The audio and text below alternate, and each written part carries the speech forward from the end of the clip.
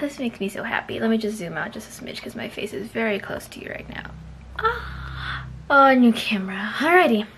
Hey everyone, it's the start of a new vlog. As you guys can probably guess, considering you guys know my vlog situation, I am going to be vlogging Six of Crows by Leigh Bardugo. This should have been done earlier in the month, but March has been pretty hectic for me, so I only have now had the time to do vlogging. So I thought I'd start this off with a vlog. It is now Sunday, March 14th.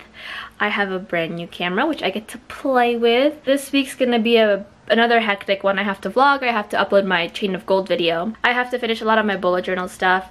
And then I also have to finish catching up. I'm behind on editing several chapters, like at least 2 chapters this time. So yeah, but right now I am in the middle of watching the Cardcaptor Sakura, which apparently is not a remake, it's a continuation of the series. So I'm very happy about that. And I'm putting my Mountainous Laundry away from last week, which, you know, she's a lot. But yeah, I will update you guys when I get a chance to read a little bit more. I don't know if I'll be able to tonight, because like I said, lots of unpacking to do, lots of things I have to figure out for the rest of the week and the rest of the month. Really, there's a lot of grown-up girl things that I should have done a while ago. But I will let you guys know if I get any reading done and update you guys on that. And oh, this makes me so happy.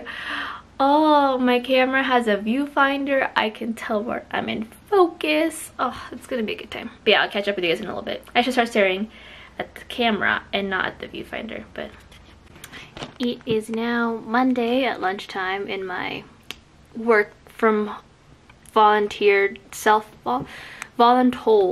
work from home time. Yeah, I just got done eating lunch. It's about like now 12:30, so I have 30 more minutes. So I'm gonna take this time to, oh, I'm so happy about this camera, you guys. I just love it.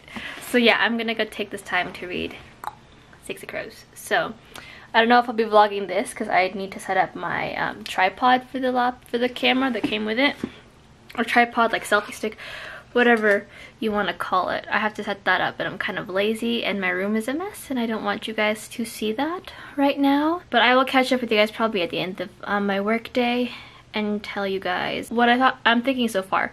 I tried reading a little bit of it and I just know there's a character named Juiced.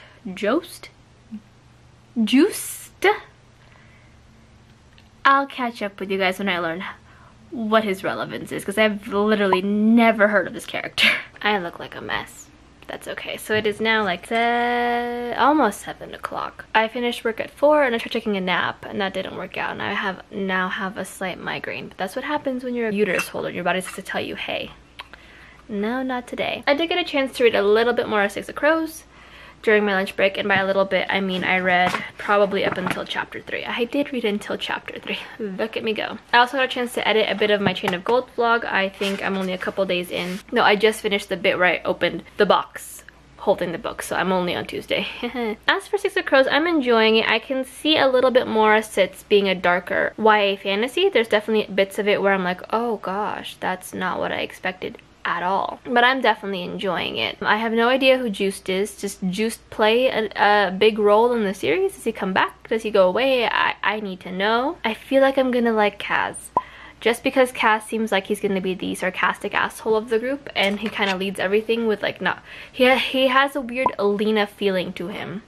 So I feel like I'm gonna like him, and I'm excited for that bit. I'm so livid. There's a line in here where someone's like, oh yeah, the Grisha are his most prized possessions, and I got so angry because all the Darkling wanted to do was to free the Grisha from this specific set of kind of like slavery, and Alina said no. Alina decided to save the world and try to free the Grisha from the Darkling, and then left, be a school teacher, and didn't do anything to actually help the Grisha.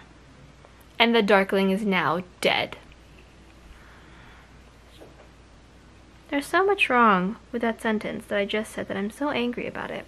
The Grisha deserve better than Alina.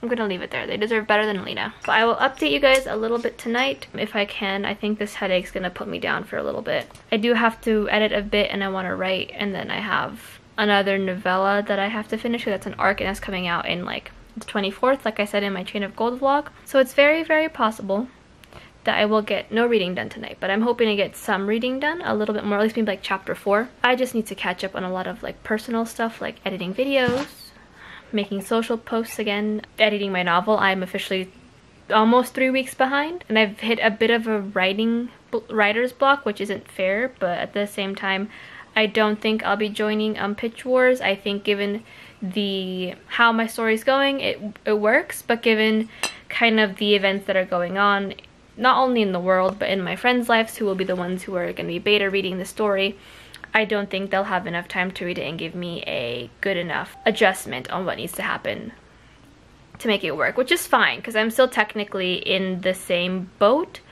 not in the same boat, in the same schedule of like trying to query my novel come 2020, but I think, why I say I think twice? I think I need to take a step back and just write and do things for the betterment of my story and not for reaching this deadline that hasn't been posted yet, to my knowledge. It's a little upsetting, but I have to choose what's best for my story and what's best for my mental health, and I think getting rid of that kind of silent deadline and just trying to figure out bits and giving my friends the time to read it as well is probably the best way for me to get through this little slump. But I will update you guys on what happens with that throughout like my next few reading vlogs, because I'm sure I'll have a couple more in the future. So I will update you guys if I read any more tonight, but if not, I'll see you tomorrow. It is now Tuesday. Happy St. Patrick's Day. I'm just got off for my lunch break. I already ate lunch while I was working. And now I have to do a couple of things before I can get back to reading. I tried reading some more last night, but unfortunately a really bad migraine kind of took me out for the count, and I was out by like 10. So now I need to read through Angie's short story. It shouldn't be that long, I don't think. Send that back to her, and then I can go ahead. I'll have to get dressed too, because I'm going with I'm not going out, I'm going to, I'll have to go out to get to my friend's house and get the food that we need. But my friends and I we're planning on going out to enjoy St. Patrick's Day. They're all my friends I studied abroad with a couple years ago, to Ireland, just so you guys don't know that fact about me. Hi, my name's Teresa. I talk about my study abroad experience non-stop. That was the plan initially, and then it turned out that with all the coronavirus stuff, we just decided to kind of not go out, not spread any potential stuff that we're carrying. And since all three of us are fairly healthy, we are gonna go to my friend's house and enjoy some Irish drinks / wine, more so wine really, and then some food and just catch up that way. So we're just gonna go enjoy some wine, some Jameson, and food, which I am in charge of tonight. So I need to get dressed for that because I have about like an hour before I have to go get gas and head over, because my friend lives in a different town, which is like 20 minutes away. So it's not too bad. Not the greatest either. But yeah, I don't know if I'll get much vlogging done today either. I'll try in like a couple of minutes while I'm reading Andrew's story, and probably for Six of Crows. But yeah, I don't even remember where I last left off. I was like trying to read, I think it was, oh yeah, Inej just kind of popped in from the shadows after the whole thing with Big Bollinger and this other guy whose name I'm forgetting. And she's like making commentary and being like, why didn't you tell us? Was that a smart idea? Blah, blah, blah, blah, blah. You know, the usual stuff. So I don't know too much of what my thoughts are, because I stopped mid-chapter, 1. And 2, I'm only on like chapter 4 or 5, so I don't really have very many concrete thoughts, and it is a bit of a higher fantasy and a bit more of a mature fantasy than the Grishaverse was, so there is a lot of like layering to the world building. But so far, I'm just gonna have to say, the Darkling shouldn't have died.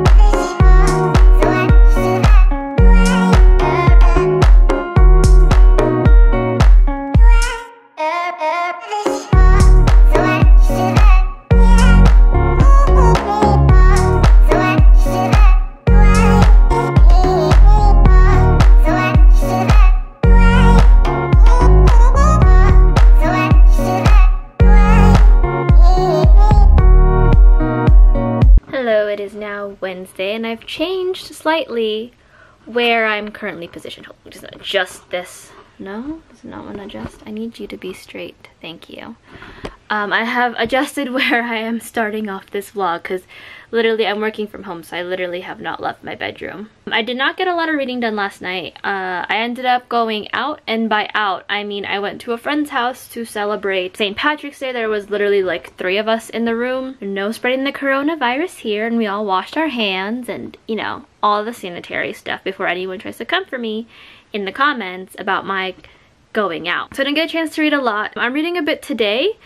And I feel like genuinely, I feel like the Grishaverse trilogy has jaded me from actually being able to enjoy the Six of Crows. Because I can see a lot of the darkness, I can see more intrigue, and I can see a lot more kind of like grit to this book. But I keep reading it and it's not that I'm losing interest per se, but I'm just not the biggest fan of it. I feel like there's some kind of like gap that my brain is just avoiding, or something that's keeping me from really just sitting down and enjoying the book, which is a pretty much a shame right now, because I think that this book will be a good, like, probably a fave of mine for 2020, but right now I'm on like chapter 5, yeah, chapter 5 or 6, where they're breaking Matthias out of prison, or about to, and I'm just not seeing the hype. I think that maybe had I read Six of Crows first before the Grisha trilogy, I'd be enjoying it a little bit more, but also it is a high fantasy, so it is very possible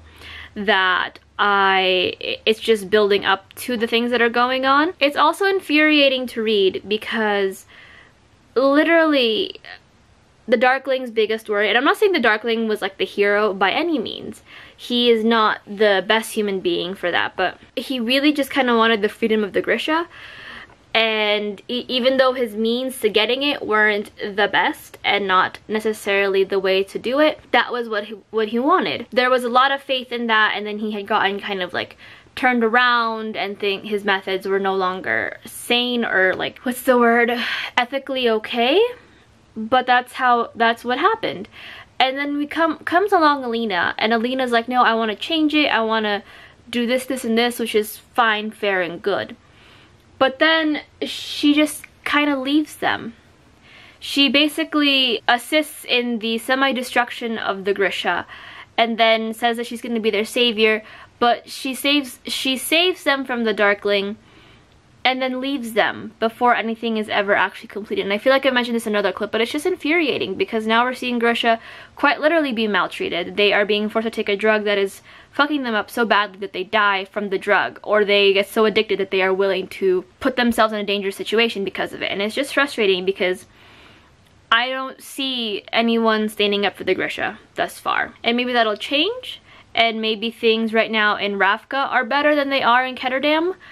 But it's just infuriating to have seen that, and to have seen a protagonist such as Alina, who is the self-proclaimed savior who is supposed to change everything for the Grisha, and then have her leave them and do nothing, and basically leave the people that she had bonded with, the people that she once was before she lost her powers, to this terrible thing.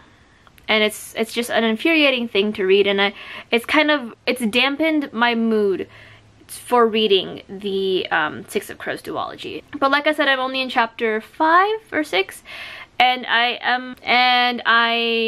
it is still setting up for kind of everything, and I am in a bit of a weird reading slump. I feel like the books that I tried taking with me when I went to my business trip were the wrong choice, but I have to finish that probably today or tomorrow because I need to get that review out soon because that book comes out, and I feel like it just put me in a weird slump, mixed with the fact that this is a kind of slow to begin with. But I'm really enjoying it in terms of like the characters and like their already complex relationships. I'm enjoying it, and I can't wait to see how it's going to be unpacked. But as of right now, I think I'm just a little too jaded from the original Grishaverse trilogy for me to sit down and like blast through it. But I will update you guys if I read more today. I don't know if I will be able to. Not because I don't want to, but I told myself I was going to try to get a video out today, and that would be my vlog. And I am only on Tuesday, and that vlog goes on until Friday. So I should be able to edit most of it tonight, and it should go up.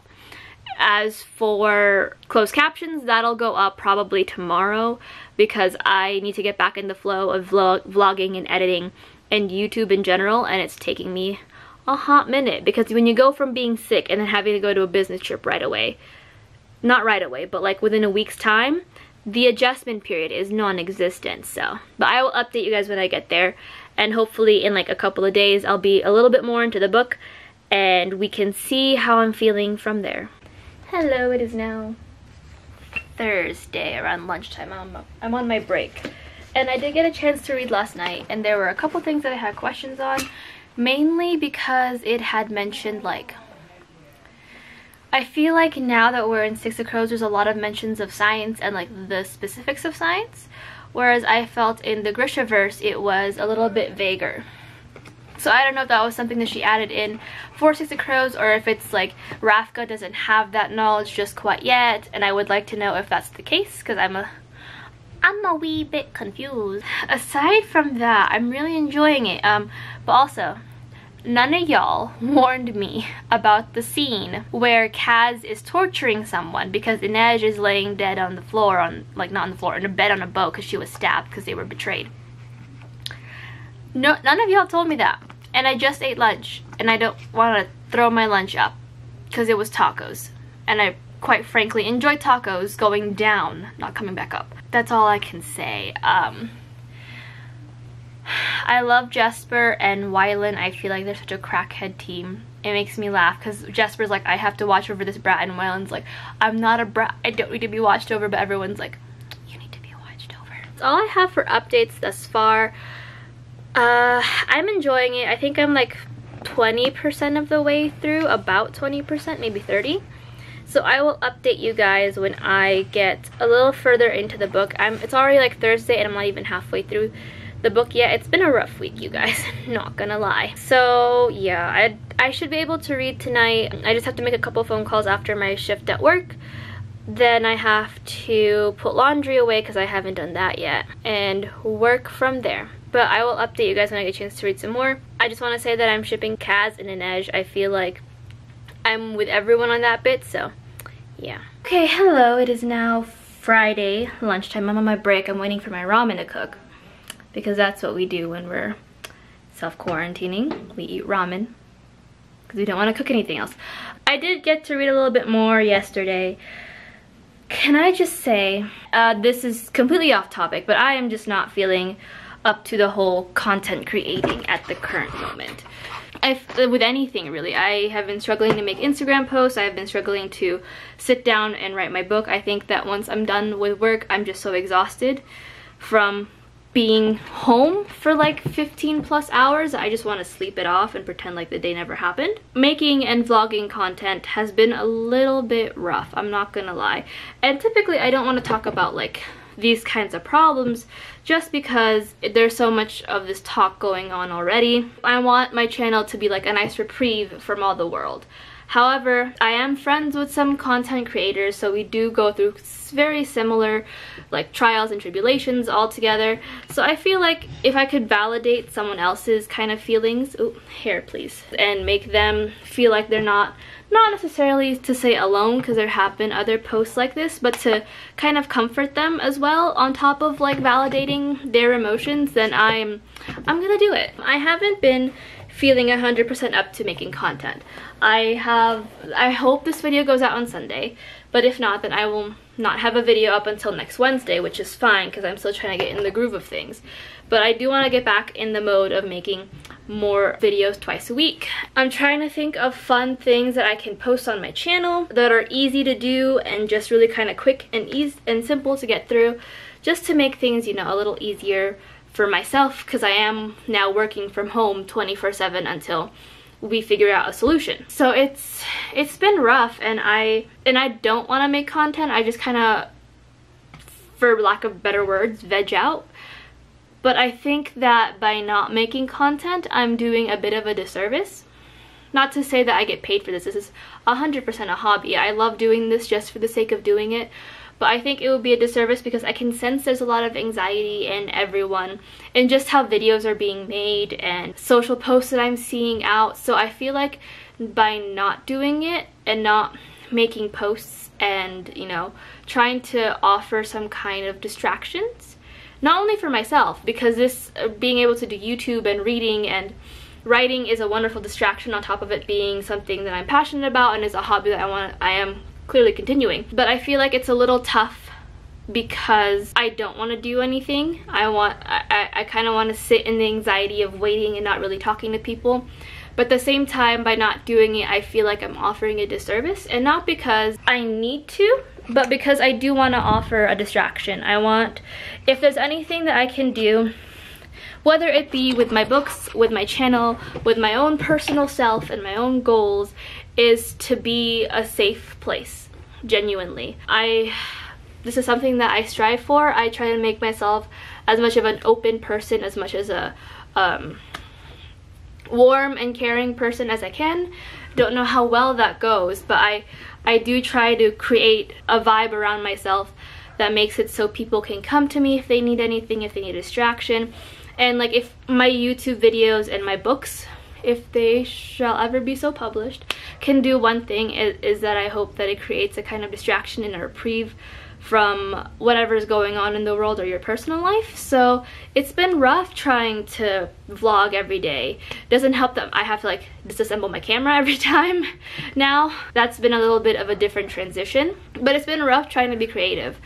And I feel like I could just easily sit down and just not do it and then just read and do that, but I think I need the distraction from hearing all of this talk about what's going on, and then this panic that seems to be coming about, that while necessary and it does something, is unhelpful, because all it does is create panic, and it's kind of blind panic. If for some reason my videos do come out a little less frequently, or I don't want to say lack the energy, if things are kind of like slowing down for my channel in terms of like the videos that I put out or when they come out, it's because of two things. One, I am struggling through whatever my brain is trying to do to understand the situation.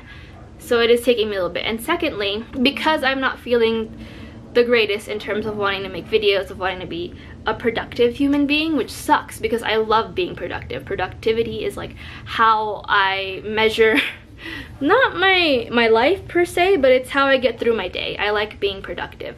It's because I haven't been filming a lot, but I want the content that I put out to be the same kind of quality. So it might take me a little longer to edit vlogs or to put out a non-vlog related video, just because it's like I want it to be good quality. I want it to be something that I'm proud of to look at and something that you guys can watch and kind of get a break from.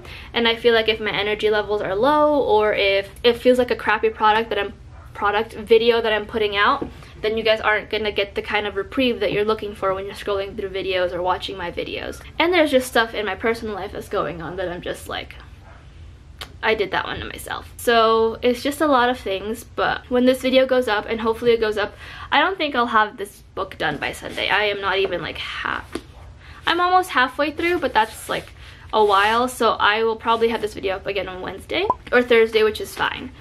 And then we can go from there while I figure out my life. That's kind of where I'm coming from, and I wanted to share it in a video because I feel like we need some kind of validation as to everything that's going on. We need something to just say like, I don't know what to do with the situation, I don't know how to handle the situation, and that's okay. Because I don't know what to do. I don't know how to react, I don't know how to do anything, and my body is just like slowly like distancing itself from the situation, which isn't the healthiest, or my mind is distancing itself, which isn't the healthiest way for me to go. But I think that by keeping myself busy and like trying to be transparent with you guys as to like why my vlog went up on Thursday instead of Wednesday, or why this and this is happening, or why I haven't posted this and this, is just gonna make things a little easier, I think, for myself and for potentially whatever you guys are going through, because then you know that like, you know what, it's out there. People know that what I'm feeling, what I'm going through is completely normal and okay and fine. Because I feel like people are telling you like meditate and become a better person, or like be angry at the world, and I think we need to also push the stigma that it's okay to not really know how to feel, and it's okay to be angry but also still torn and unsure. But as for the book, I'm I'm really enjoying it. Now that they're on their way to break into the ice court, the book's moving a lot faster, and I find myself really intrigued by the amount of layers behind every relationship. Right now, I don't know a ton about Jesper or Wylan, but I do know that Inej and Kaz have some deep-seated history. And then I also know that Nina and Matthias have a deep-seated history. So I'm excited to read more about it. I do need to read more of Orange the Priority Tree. The brick is staring at me, so I think I'll probably sneak a little bit of that tonight. But yeah, that's pretty much it for my update. I will try to have vlogging content, but also sometimes I feel like I don't have enough vlogging content, and then I vlog a little too much, and then the vlogging content ends up taking up most of the room of the vlog. And I like watching people read, I truly do, but after a while, when you have like 5 1-minute clips of someone reading quickly, like speeding through the book, quite literally, because we speed things up, it does get a little bit boring. But I do like listening to the music, so I do try to like give myself some space and try not to have too much content. But then I worry that I don't have enough, and it's like this weird anxiety thing that I don't know what to do with. But I will update you guys if I get any reading done tonight. I have a lot of grown-up things I have to finish catching up on. I caught up on most of it yesterday, but today I have to do like the things that involve money and do that, so that might take me a while because math and money and panics. But until then, I'll update you guys when I get there. Okay, I don't know why, but I feel like Leigh Bardugo has a habit of making things repetitive. I don't know, I feel like this line here is repetitive. A tall blonde with hazel eyes and piles of golden hair. Like, we can probably infer that, you know, she has a lot of hair. Well, probably, but we definitely know that blonde and golden are kind of the same. So I feel like that could have been reworded differently, but I don't know. I've noticed a bit of repetition when it comes to her writing. Could just be me. It is now, I'm around and say 6. So I read quite a lot after work. I think I just need to escape for a little bit from everything. And I went from about like 48% of the way through to like this much of the book left. So I could probably finish it by tonight if I am smart about my choices in life. There's a lot of things going on, like the entire thing with Nina and Matthias kind of broke my heart. Then there's some tension with Inej and Kaz, because I'm pretty sure Kaz is like half in love with Inej but won't admit to it. Inej has feelings for Kaz, and then Jesper's just sitting there probably getting feelings for Wylan, and I'm okay with that. And anytime that Jesper and Inej are together, Kaz gets all grumpy, and then now they're like trying to sneak in to the boat, not the boat, the prison, and Kaz fainted.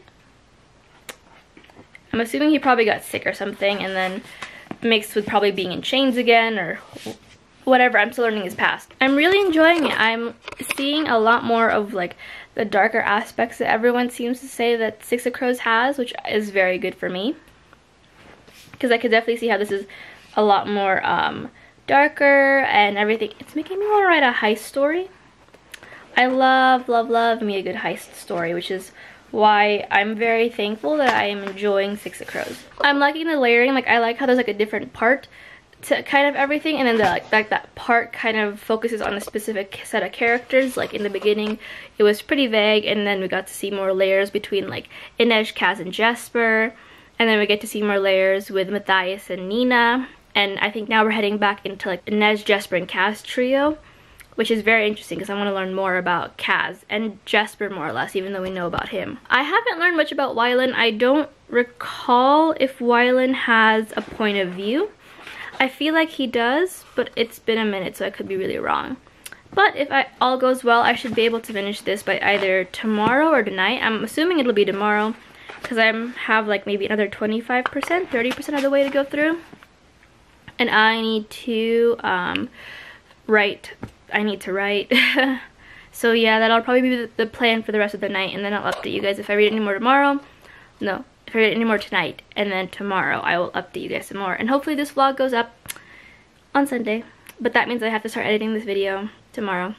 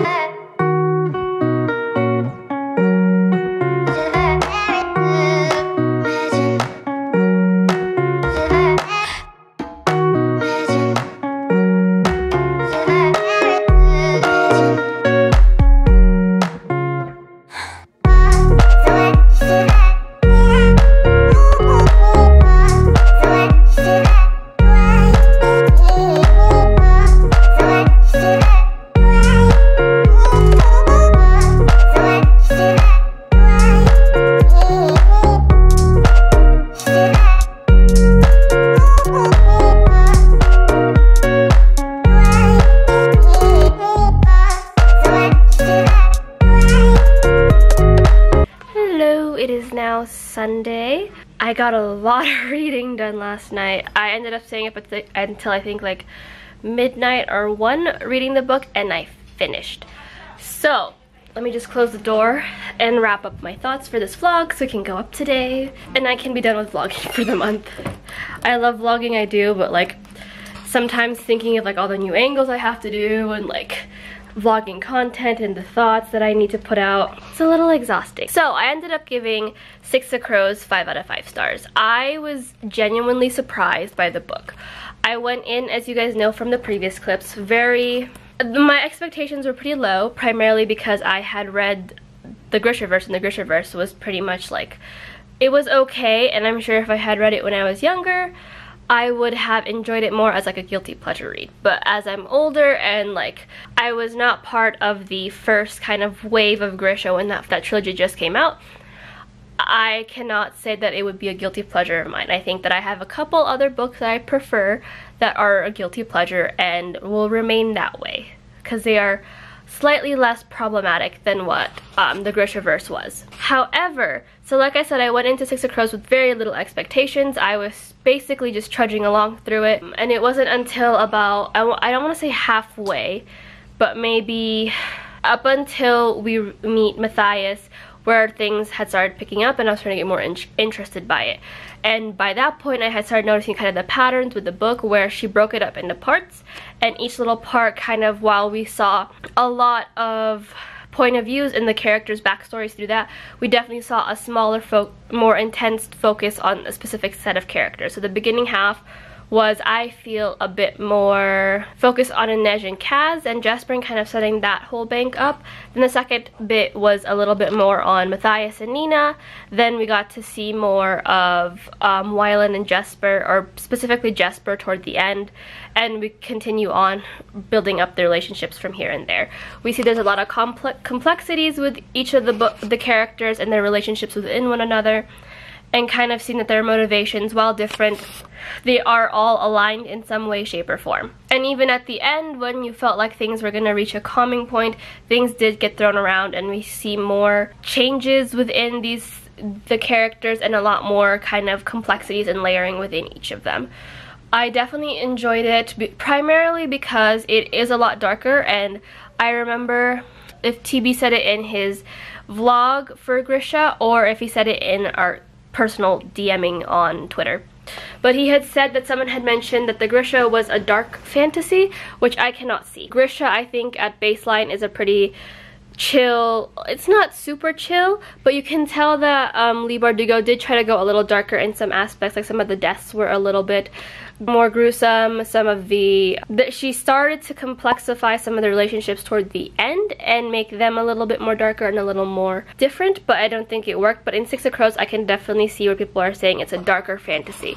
There are a lot of darker elements to this, not only from just the characters and their relationships, but also from their motivations and all that fun stuff. So it's definitely a step up, and I can see why everyone really loves Six of Crows over the original Grisha trilogy, because I definitely love Six of Crows over the original Grisha trilogy. I think the characters are more complex, they're a lot more fleshed out, despite it being just the first book in a duology. There is a bit of callback to the original Grishaverse, but thankfully, like Cassie Clare, whose shelf is right there, Leigh Bardugo, whose books are right here. I don't know how, wait, let me see if I can get a better angle. Scoot over, Trace, right there and there. Okay, so yeah, you don't have to have read the Grishaverse to understand Six of Crows, though you won't really understand certain aspects of it, as in like when they drop names like Zoya,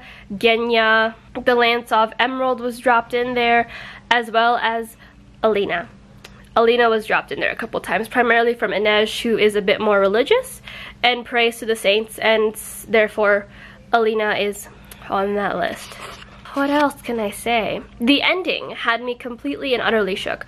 I thought we were in the clear, I thought we were safe and we were fine and we were good.